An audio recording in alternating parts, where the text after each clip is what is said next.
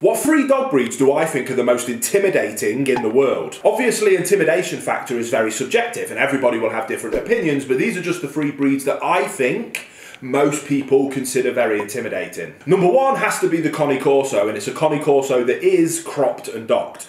A uncropped and docked Cane Corso looks far less intimidating than a cropped and docked one, but we won't get into the politics and opinions of cropping and docking dogs in this video today. Next up is the Doberman. If the Cane Corso packs sheer mass and power, the Doberman brings ferocious agility, speed and athleticism to the equation, which carries its own set of intimidation values. And last but not least has to be the Rottweiler, a good old-fashioned intimidating dog that most people share that same opinion of.